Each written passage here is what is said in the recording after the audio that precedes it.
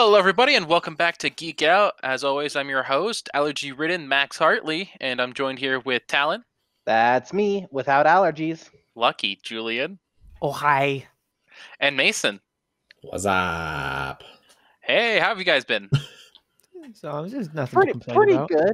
I mean, Pretty I good. have plenty of stuff to complain about, but that's not that kind of podcast, so. Yeah. Yeah, I'm Well, surviving. let's just say uneventful and leave it at that.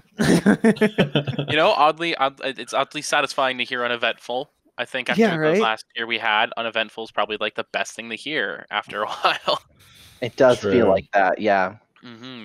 Well, we're here to talk about some geeky, gamey stuff that we saw in the week, and let's go ahead and get started right on into that with Mason. Oh man, put me on the spot. Yeah, starting it. I'm kind of cheating. I have two, but I'll That's start. fine. I'll start I with also have two.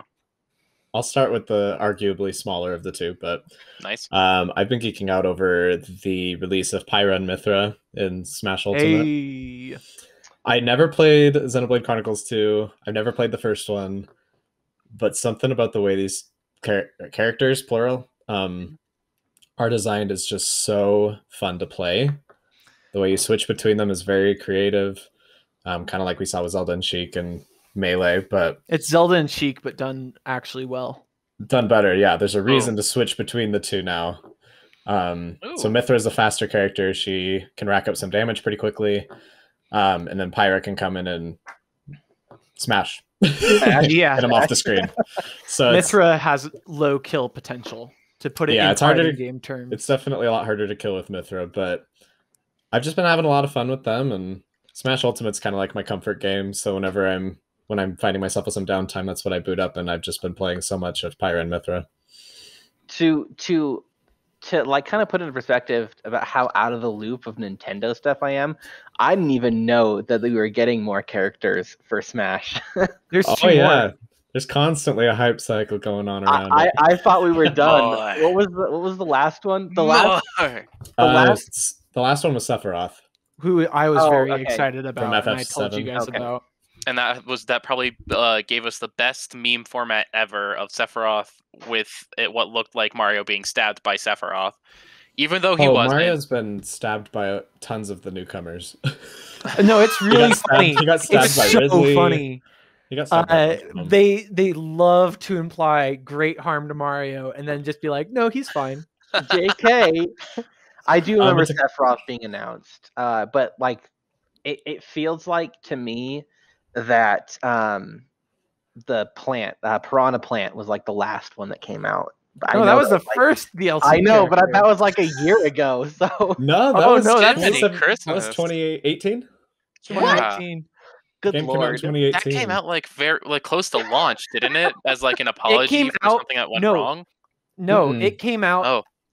at launch, Oh, or that's it was right. announced at launch and was like, hey guys, we're giving you a free DLC character because we want to set the tone for these DLC characters.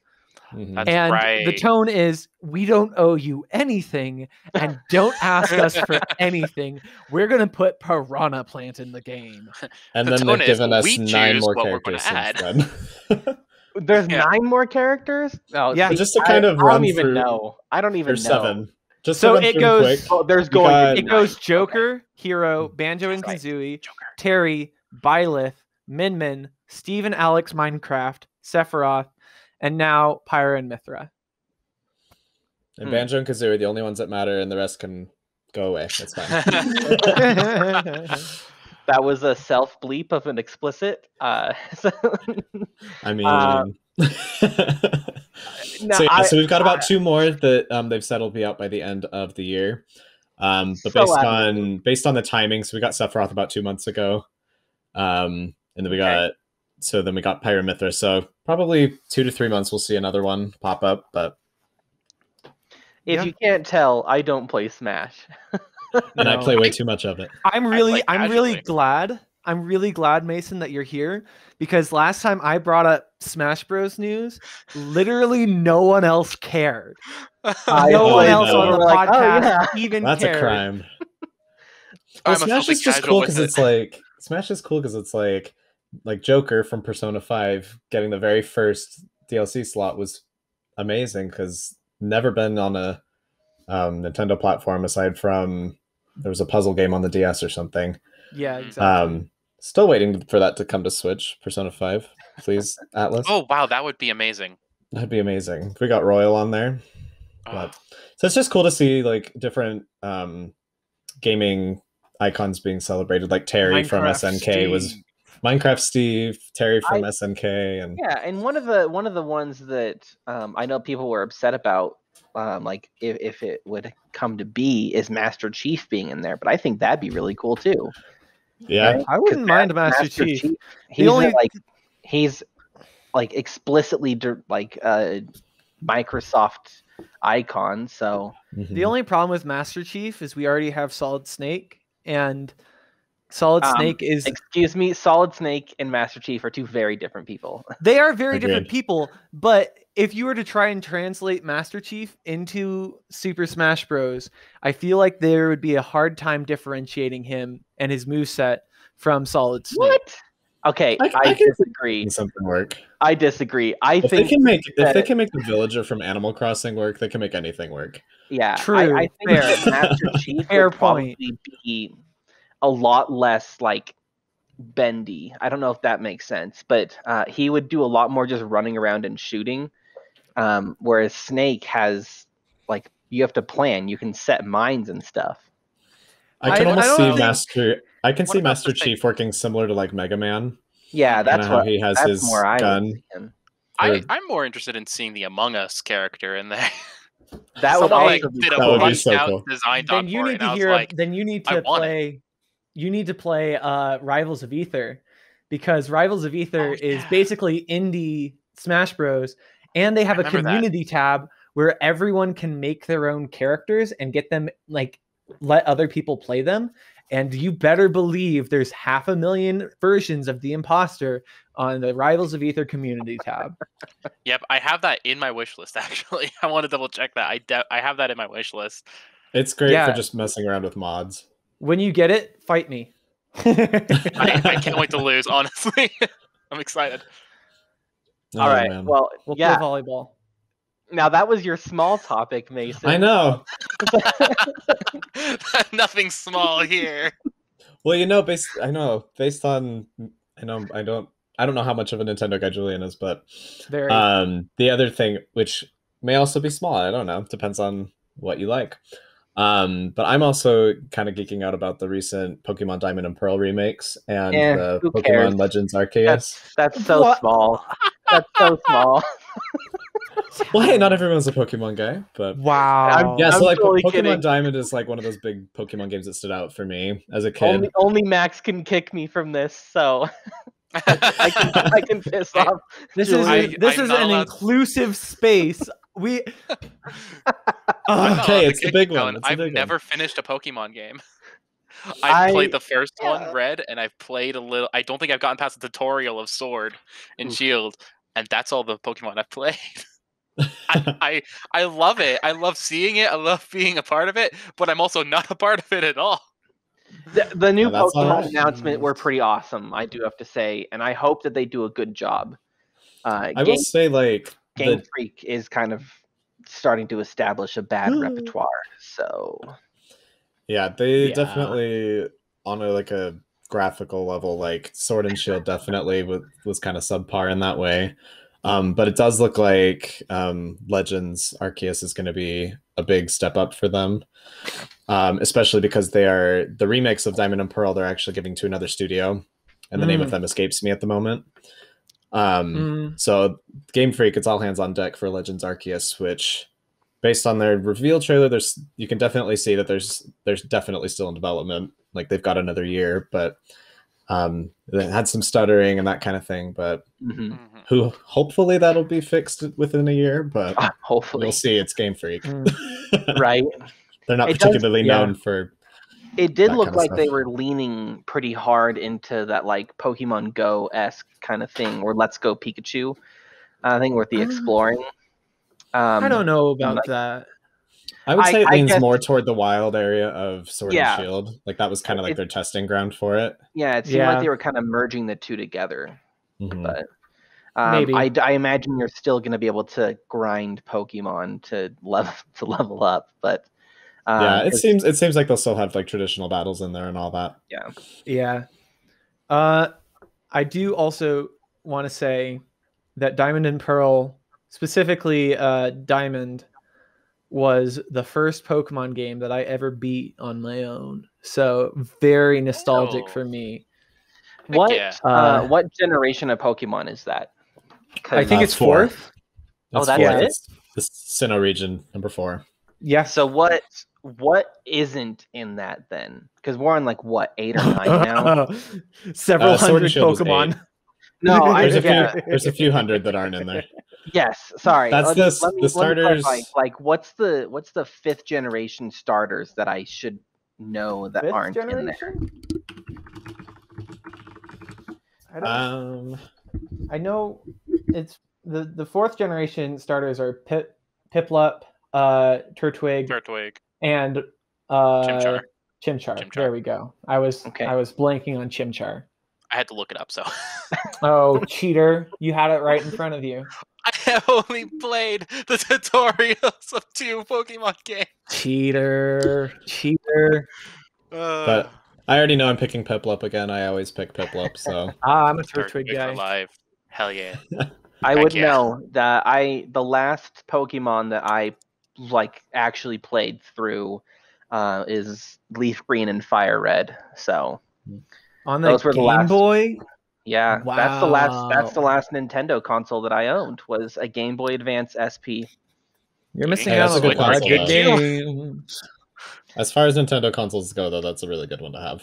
Yeah, and I mean, I still pull it out every once in a while. I do. Obviously, the Wii U's the best one. Yeah, right. It sold the best. We don't talk about the Wii U. I personally love it. It was highly underappreciated, difficult to develop on, so it obviously was a very unsuccessful platform for them. Almost killed the company, but now look where we are. There's no way it almost killed Nintendo. That company has been through so much. They've been a restaurant, a taxi service, a card making company. There's nothing that can don't kill forget them. the They love just hotels. pivot to something new.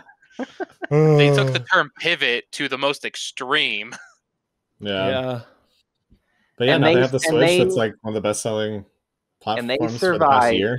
They survived where Atari could not. Well, so, I miss you, Atari, sometimes. Sure. But also, they did treat their developers better than Atari did.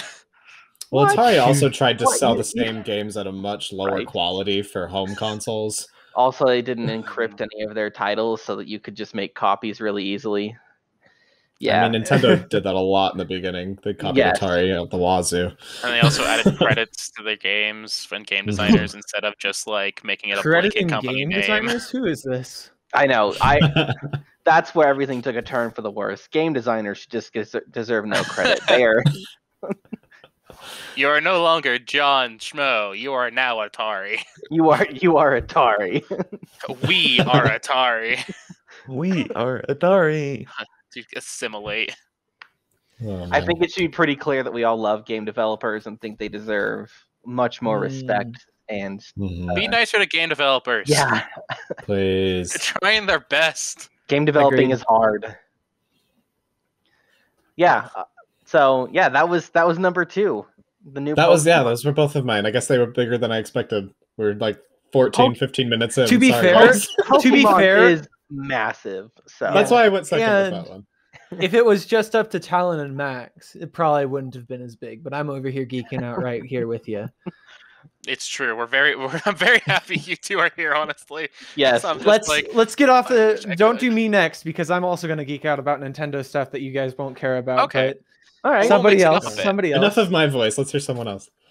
Should I go, Talon? Yeah, okay. You can I also go. have 2 things. So I'm gonna start with the thing that's controversial on Twitter, and I don't fully understand how it works. But I saw on Twitter today because my partner is an artist and they're about to open their commission soon, hopefully. And suddenly we see this thing trending on Twitter called tokenized tweets.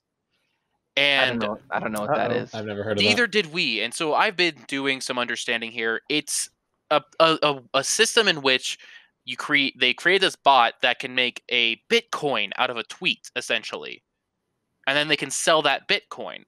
And the issue stems here is someone can make a Bitcoin of anybody else's tweet and then sell that and make a profit on it. So someone could make a Bitcoin of someone else's art and sell that Bitcoin, and now that person has that art that they can just publish, upload, or whatever. And they're able to start stealing people's artwork off Twitter. And that was wild news to me as someone who still doesn't fully comprehend Bitcoin or anything online to this extent. I feel like there's definitely some information missing there, because you do like a coin, and I don't know if it's going to be is it a new type of cyber currency, or is it? So what I saw is Bitcoin? It's supposed to be, but it's the data that is being represented through that coin is the exact data for the artwork. So it's like stealing the source code for that photo, so you can then have it anywhere and embed it anywhere. Yeah, which makes sense. I mean, people have been able to encode things into images for a long time. Yeah. That is interesting. Yeah, a lot of artists and a lot of people are not happy to see this happen and people make a profit off it and have it be super easy. And like with many things online, I've discovered there's always like a positive thing that then goes wrong, that someone abuses and then goes wrong. So I was trying to think, how is this positive? How does this work? And one of the main offenders from this that people were saying, you just gotta block them, make sure they don't steal your artwork and that stuff. On their Twitter page, it says, if Twitter can take down your tweets, are they truly yours? And I think that I followed that, and I believe, from what I understand, is this is stemming from people not wanting things to be deleted, and they're wanting to save their tweets and that stuff from being deleted or anything like that, or being taken down from Twitter, which is a whole nother issue in itself, right? Where Twitter has a right to do that. This isn't a government company. This is a private company with their own rules. They can do that. So we don't end up like Parler. Yeah, I don't know. If we'll see what happens with this. Honestly, if this is the case and it's like stealing people's IPs and that stuff, someone's going to take it too far and steal like a musician's tweet or something, and then suddenly we have the whole like musicians guild coming in and to Twitter and being like, "Hey, you can't do this. You know that, right?" And they'll all restructure and whatnot. But yeah, thought that was interesting and crazy news. Yeah, there's a lot to unpack there. I'll have to do some more research on that. The good news about this is the tokenizedtweets.com, which is their website, basically has instructions on how to tokenize a tweet, and then also a button to issue a takedown request. Like, did someone tokenize your copyrighted art/photography? Submit a takedown request, and that's literally all there is on the website. Okay, that's interesting. There is nothing but instructions. There's a login, I guess, and takedown request. Okay, that's interesting. My phone must have bugged because I didn't see that, but when I went right to at the very bottom. Like, it's there, so they seem to be policing themselves, which is also a very good thing, I feel. Poor guys, that is just a weird thing. They definitely did not consider this before making their product. Exactly. They did not think about this. I mean, a prime example of that is that Netflix documentary, the social network issue, or whatever it's called, where they interview tech people, and they interview the guy who invented the like button on Facebook, and he's like, it was meant to share joy. We did not expect it to grow into something in which like people are considering suicide because they don't have enough likes. Like every time something is introduced to the internet, it seems to corrupt itself in a way or go bad, or someone abuses it, obviously. But anyways, that was the first thing. I don't fully understand it, but as we talked about that just now, and it was all interesting. The next thing I want to talk about, though, is a Kickstarter. And Talon, it's a dice. What makes this special, though? It is an RGB balanced dice. Okay. It is a dice that has RGB lights in it, Bluetooth connectivity, so it can connect to an app. You can roll it, and you can customize. It recognizes. Sorry, I'm getting overwhelmed myself here. Let me find the Kickstarter here. Can you drop a link in chat so I can see it? Yeah, please. Let me do that right now, actually. But while I'm talking about this, it is a dice that he put a circuit in there with RGB lights, right? The dice also recognizes what side it is on, what side it's rolled on. And it is fully customizable on top of that. So you can add, it's open source code, so you can add what kind of light effects you want for certain numbers rolled, what kind of sound, if it's connected to a speaker, if you roll it and it gets a D20, and you get a natural 20, do you want it to go, yeah, or do you want just someone screaming bloody murder, you know? Roll, yeah, I just like put Shelly's scream from The Shining. Exactly, there you go. Every time you roll a 20. Here we go. Okay, I'm posting the link now. But what was interesting to me about this is, like, you know, it's always a little sketchy and that stuff about dice on Kickstarter, and especially with something like this. Yeah. I saw it through a dice maker that I follow on YouTube, and I've trust very deeply, and because he concentrates on like unique dice that aren't made for fair play, and also fair play dice. He concentrates on both of those, and his friend started this company. And something interesting they're doing is they're making it as balanced as possible. They keep showing graphs and they keep updating it to be like, hey, here's how our ratios look compared to the normal dice, what's the acrylic dice set? Chessex dice. Chessex. And Chessex the super science dice. And the super science dice that are made to be super even no matter what. And they keep getting, they're very close honestly already with this, but it's just a pretty dice, and B, I really like the Bluetooth connectability because they worked with Roll20, and now you can roll a dice and it'll update that roll on Roll20. So the physical dice purists finally have an option for playing online. Exactly, and then you can also, like Roll20 allows, you can have it add your modifiers for certain attacks and that stuff. So all you do is click the attack you're doing, roll your physical dice, and it works. And he's making a full dice set of these. Yeah, I haven't seen anything past the D20 and D6 yet, but he was just funded within 6 hours of making it. And that's where things get sketchy. Because exactly. It's incredible. I love this idea. I think they're brilliant. But I would rather buy them from the manufacturer than support a Kickstarter where like your name can get lost in the what? I'm assuming hundreds of thousands of people that are supporting this.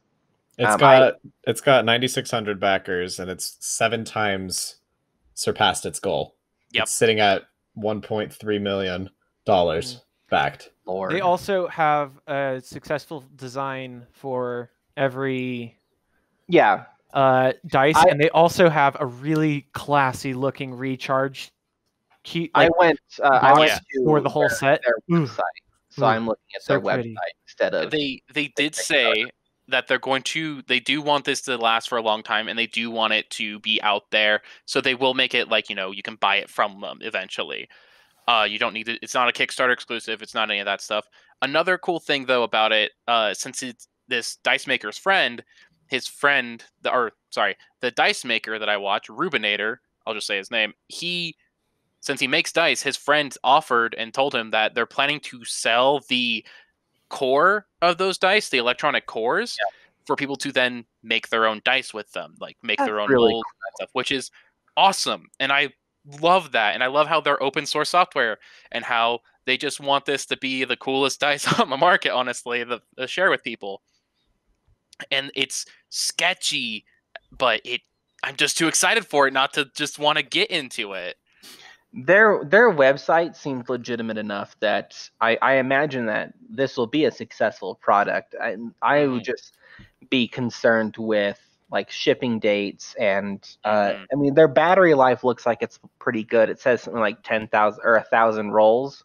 It's also rechargeable easily through whatever that special magic technology is. So yeah, it has wireless charging. Electricity is magic, so true. Yeah. True. And I will say, I love their little machine test video. I watched that, and it's very. I thought it was very clever. I found it very interesting. And then they have their graph that shows like how many times a certain dice rolls that side and how it matches up to competitors like Game Science, which is super smooth, and Chessex, which is a little bit leaning toward the 6s for some reason. Yeah, that's what it looks like. It leans toward like 3, 6, and then it jumps to 12, and then 18. It likes those numbers. It seems like. These do look freaking awesome, and I really hope they're successful. But it's probably something that I'll end up like waiting on until their website is up, and then I can just buy them from them or something. Exactly. And as much as I want to be a dice gremlin, I don't have the money to be a dice gremlin. There is also that. Yeah, I have no money. I woke up today with $0 in my bank account. I'm like, oh well, that's how it goes. And then this shoved its face at me, and it's like, you can donate $30, and then you get at least one of the dice. And I'm like, yeah, why would you do that to me? Why would you put the exact allotted allowance I give myself a month in my face like this when I don't have it anymore? Ugh. But I'm a dice goblin. I love making things. I have a 3D printer that I'm going to hopefully get working again, and hopefully start making my own dice and dice for other people. And so hearing about this and knowing they're going to sell just the components of it, I'm just excited for it and love it. And it looks like if you were to back it to purchase, like if you did the $35 pledge for one die, you wouldn't get it till March of 2022. And that's an estimate. Exactly. And so you just have to think, like, do you trust these guys? Are you willing to wait that long? Exactly. And or do you just kind of want to watch it, like Talon's mentioning? Classic Kickstarter dilemma. Yeah. Yep. And I'm biased because I followed this dice maker Rubinator for 2 years now, and he's genuine about everything he does. He's a trustworthy source, but I'm also the guy that followed him for 2 years. So to me, he's built that trust with me. But like everyone's saying, it's always good to be cautious with Kickstarters. Always, always, always, always, always. I also have a bunch of Kickstarters that aren't supposed to come in for like another year or two. I want to have so much for Christmas, I'll be honest. I've got a couple that are supposed to come in November this year. One of them is the Lord of the Rings. Yeah. If you're wondering what that is, listen to our last episode of this podcast. Talked about that for a minute. I was a little ecstatic about that. I still don't fully understand what's going on with the rules, but I'm still really excited. The developers developed the game style of it based off of the genre or the title that they're making it for, rather than trying to build a one-size-fits-all style. So and I mean, another, like, this is a pseudo horror story of Kickstarters. I have a Kickstarter. I'm going to it now. That it was the second Kickstarter I ever backed. It was supposed to be delivered fall of last year, and I started it summer of last year, and they have been giving updates, which is nice, and I haven't requested a refund because they've been doing that a lot. They've been getting a lot of updates.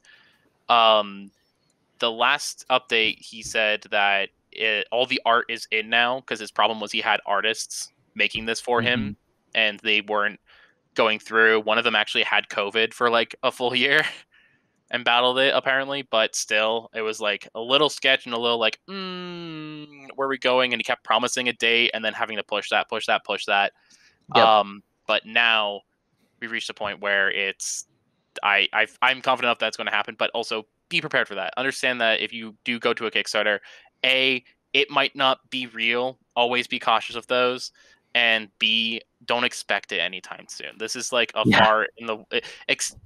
expect investing in something and then forgetting about it, and then suddenly you're at your home and you're like, whoa, what's this cool gift I got?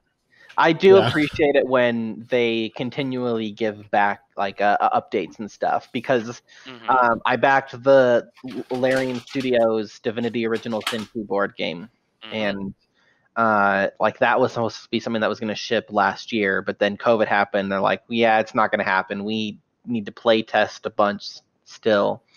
And all the expansions that were unlocked in the Kickstarter have like made that grow, so they have to do more play testing. They have more items to be using, but the final box has been put together and is in its final round of play testing. So we're close. We're very close to that goal of it being shipped out. So But man, I'm so ready for my stuff to get here. Right.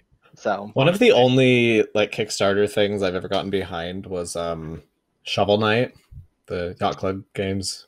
Nice. And that's probably, when I think of like examples of great Kickstarter results, like following through, like Shovel Knight is huge. Just like and software, they continue to provide like like the free software updates with it, and you got basically like 3 full games out of it. Yeah. And just over time they just did more and more and more and more, and like it's super successful. It's probably one of the most popular indies ever. Shovel Knight is a very good game. And very, very good. And I think the nature of a video game is easier to have on something like Kickstarter because you can have things like an early access where the playable game is released to say, hey, guess what? This is a real thing. We are working on it. You can taste the results here. It's harder with physical things that need to be shipped out. Yeah, that takes time. Whereas something like software, you can just, here's some codes, download your trial or whatever it may be. So, everything has their pros and cons. But inevitably Kickstarter is awesome because then you're crowdfunded rather than having to rely on someone with just a butt ton of money shoveling it at you. Have their own priorities and something. So no, I think it's a good idea. It's just you sometimes wish it could be done better. Yeah, and like I said earlier, anything on the internet has good intentions and can get corrupted very easily, or people just abuse it. And I took one of the only business classes I took at the U, which was awful, by the way. It was very bad. It was entrepreneurship. Not going to be a business major now, huh? Well, like it was called entrepreneurship, and I thought, okay, we're going to learn about like how you balance things, what like programs are there for you for like budgeting for employees and that stuff. No, it was think tanks. We watched Shark Tank for 3 class periods. Oh dear. And then we talked about Kickstarter and how he kickstarted something and it hasn't arrived. And I remember looking at it and I'm like, dude, that's Photoshop. That's all fake. There's no way that's real. And I could tell you as someone who builds things, you can't build that yet. And he's like, I'm still waiting for it though. And like, who knows? Like, danger. It was a bad class. Classes are awesome, aren't they? We spent a class period. He wanted to spend the whole class period about Elon Musk's tweet, which was what he got almost fired from his company for, which was the 420 tweet. And he's like, what do you think this means? And all this other stuff. And I'm sitting there laughing. And all the other kids are sitting there like, they know what it means. And he looks at me, he's like, why are you laughing? I'm like, that means weed, sir. That means weed. It's like when someone says 69, nice, I have to say nice. Yeah, it's the rules. They're the rules of the internet. Elon Musk is just a meme lord, and that is all.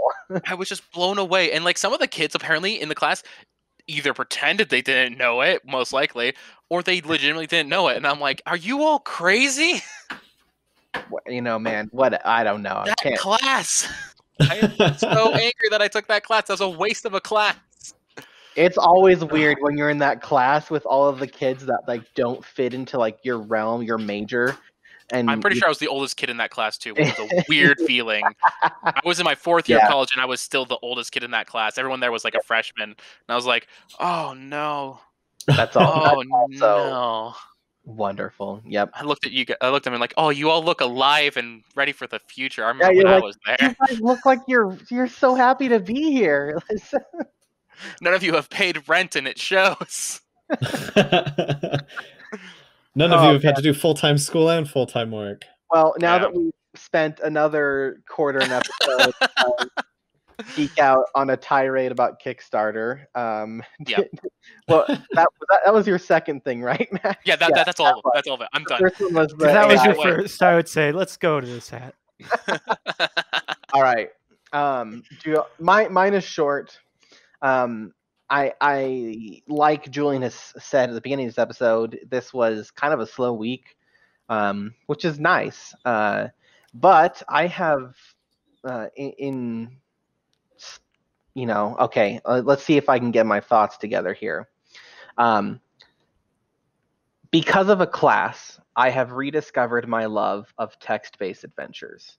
And I've been playing through Zork and Zork 2. And classic.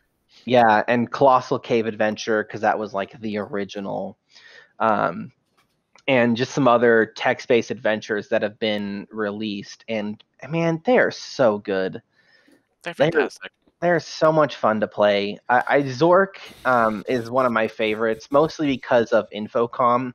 The developers at Infocom, which sadly no longer exists, I think someone bought them. It was like Activision or something, and then they dissolved the company. Yeah. Sounds about right for Activision. Yeah, right. That sounds about right. But just the tongue-in-cheek humor that exists around the entire, like all of the adventures you can go on in Zork and Zork 2. And they have other titles as well. They have some that are set in space. They have some that are on a ship. And it's just, it makes me smile every time. I love going into these new settings and drawing a map.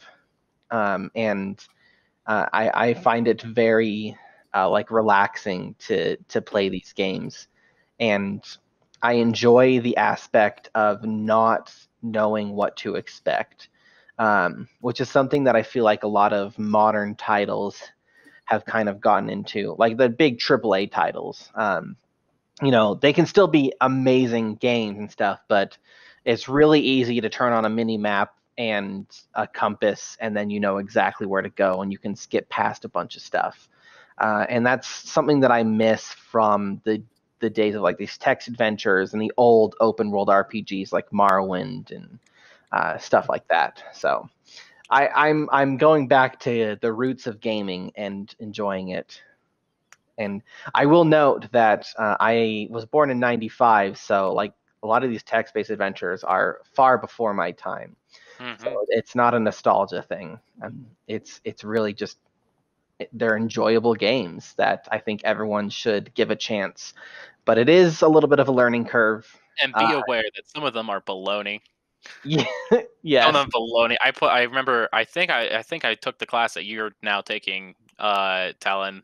I also had to do those games, and I chose the Cthulhu one on the Activision app that you can get on the App Store, which was very fun, and I got very far on it actually, and I was very excited. And then I looked up a tutorial, and there's a point in the game where you can pick up a soda bottle, and there's a microwave, and I just was like, microwave the soda bottle, just because I was like, can I do that? And I was like, right? Yes, you have a glowing soda bottle, and it's super weird.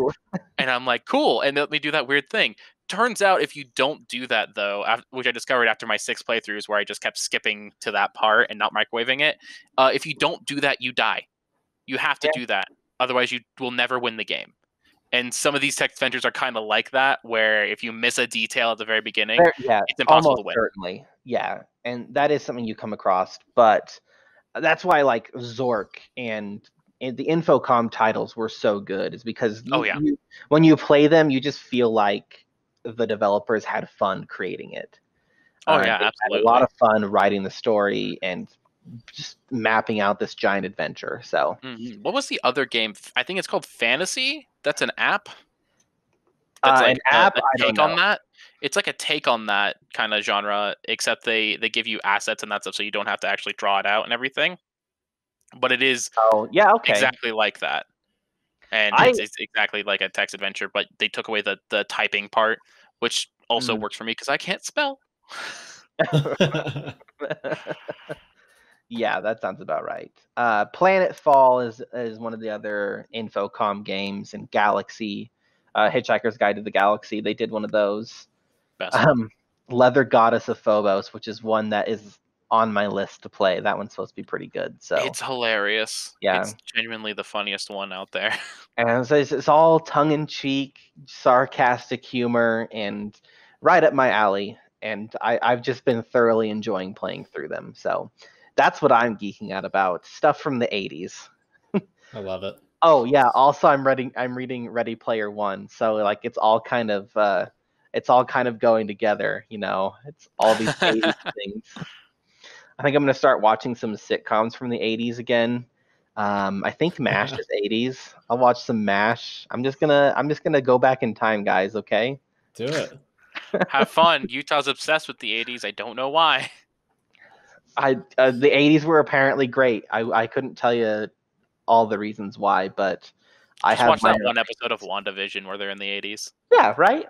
Oh, such a good show. It ended really well, but we won't talk about that. It's another tangent, but before we get there, Julian. Yeah, Julian. Save us. So no spoilers. And we're gonna go back to the world of Nintendo, and I don't know if Mason, I don't know if you also share this love of mine, but we were talking about the Wii U, and there was one new Nintendo IP that came out on the Wii U that has survived, and that is Splatoon. And it is one of my favorite games. And Splatoon 3 has been announced for release in 2022 or 2023. No, 2022. 2022. Mm-hmm. And it's hurting me that I have to wait. I am such a huge fan of Splatoon. Okay. Get ready to wait. I'm waiting for Metroid. Yeah, right. Screw you. We'll get there, Max. We'll get there. I want Metroid. Please.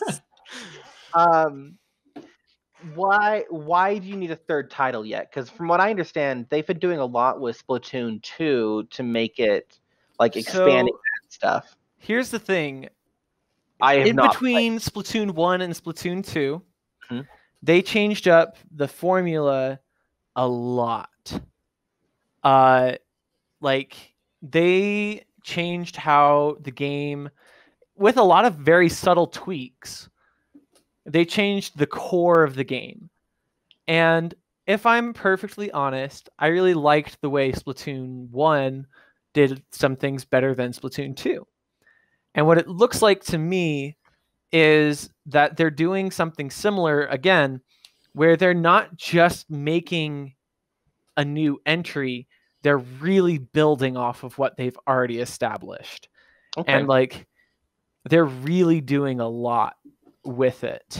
Splatoon's interesting because Nintendo puts on the Splatfest events. And the very last Splatfest that they do has an effect on the next game that they release. So Splatoon 1 obviously... Yeah, so Splatoon 1 released on the Wii U, which obviously didn't have a very large player base. I like Splatoon, but I don't jump into it all the time. So Splatoon 2 is almost like a Splatoon 1.5, where they've improved on things that they started with the Wii U. They eventually released the Octo expansion, which was supposed to be super good. I never had a chance to play it. It's so good. I anticipate that Splatoon 3 will have more content like the Octo expansion. And continue to expand. Splatoon 2 already had a ton of that. If you bought Splatoon and you didn't have Nintendo Online, their online service, you would have bought a full game without any of the Nintendo Online. And that's not even including the DLC expansion.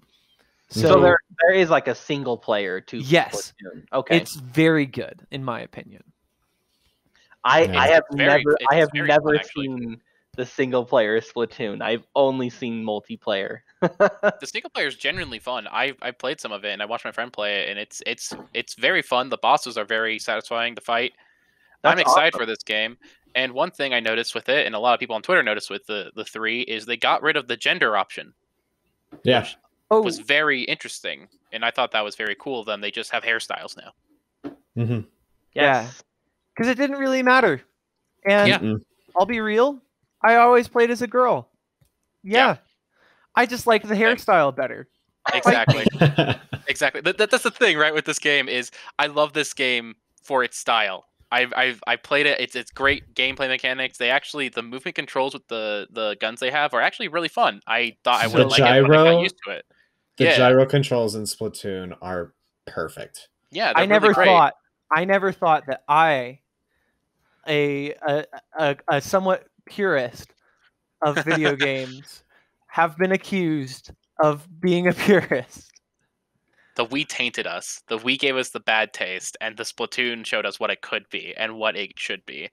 But also the style of the game, the fact that the shops always alternate and that stuff, it gave me a reason to kind of jump back in every once in a while online, because I love character customization. I'll buy a game if that's the whole game. If it's just character customizations, I'll just buy a game like that. I genuinely enjoy that. It keeps it fresh, if you will. Yeah, exactly. And the fact that it like rolls through it all, it's just so good. And I just love character customization, and the style of that game has a very good style, very consistent. And I'm also very excited for number 3. Yes. Well, it seems like they've all been executed extremely well, so I imagine it's going to be fantastic. And I will let you know if I play it. It's fun. It's a good one. One critique I have on number 2 is they need more co-op modes. That was probably the funnest thing to watch and play for me with my friends, was the co-op mode.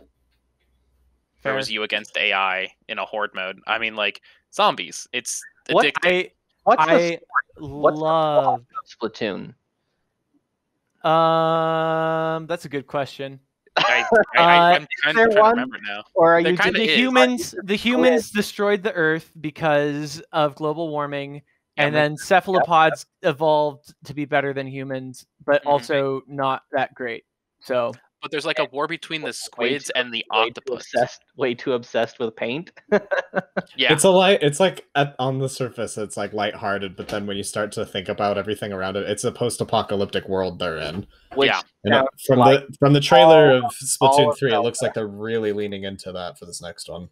Yeah, that sounds like all of Zelda. True. It's usually pretty lighthearted on the surface, but is way darker once you start kind of thinking about what that universe really means. So yeah. Thank you everybody for listening. Hope you guys enjoyed it. Hope you guys discovered something new, and be sure to listen to our past podcasts and catch us next week on GeekOut.